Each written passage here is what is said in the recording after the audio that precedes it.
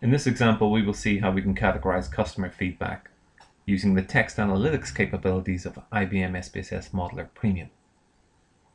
If we begin by looking at the data by clicking on the source node we've got available here and clicking preview, we can see that the data relates to customer comments regarding how they felt about the customer service they received when they hired a car.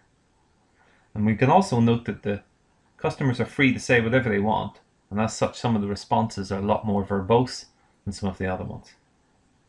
Ideally, we'd like to be able to categorize the responses in terms of the topics and subjects that the people mention, but we'd also like to include the sentiments that they express about how they evaluated the customer service experience.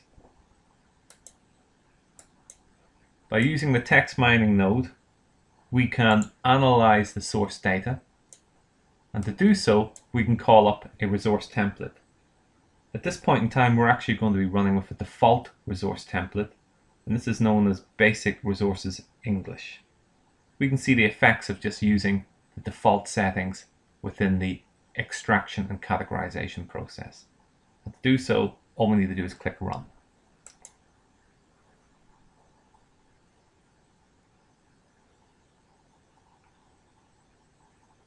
When we run this procedure, Modeler opens up the interactive workbench application within the text analytics extension of Modeler Premium, and it begins the process of extracting linguistic concepts from the data. These extracted concepts are a core component of the categorization process, and we can even see which responses the concepts have been extracted from by highlighting a concept, in this case customer service, and clicking display, and it shows all of the responses where customer service has been mentioned. Note that we have a column here marked type, and that most of the concepts that we've seen extracted here fall into a type category as unknown. However, scrolling down, we can see that some of the type categories have been identified as, for example here, products, which is referring to the term windows, or the concept 2 miles, which falls into the type category weights and measures, or Ford Explorer, which falls into the type category product. In fact, we can see all of the types categories that are available to us by clicking on the drop-down menu here, and it shows us that in fact we have available location, product, currency, weights, time, date, and organization, all as type categories. These type categories help with the categorization process, and they're drawn from the Basic Resources English template that we showed earlier on. It's important to note, however, that in order to categorize the data, it's not always necessary for every concept to be assigned to a known type category. In fact, we can request that the system automatically categorizes the responses, and in doing so, it makes a reasonable attempt to create coherent groups. If we want to do that, we can simply go to the Categories menu, click on Build Categories, and click Build Now, and it begins the process of building categories.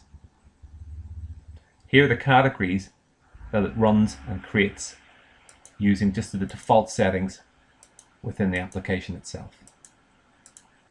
So here are the categories that the text mining engine has created just using the default settings and the basic resources template. We can look inside these categories. So for example, here looking at the finance category, we can see that it's populated by concepts such as credit, money, insurance coverage, charge, and it also has some subcategories in here such as insurance.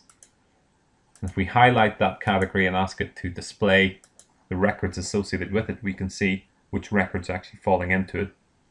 Some of the records definitely refer to financial concepts such as insurance or money, but some of them are just referring to checkout and checking the car. So it's done a partially good job on categorizing the responses. Can we do a better job using a different library and enhancing the categorization process by helping it out a little bit? Let's have a look at another example and see if we can do that.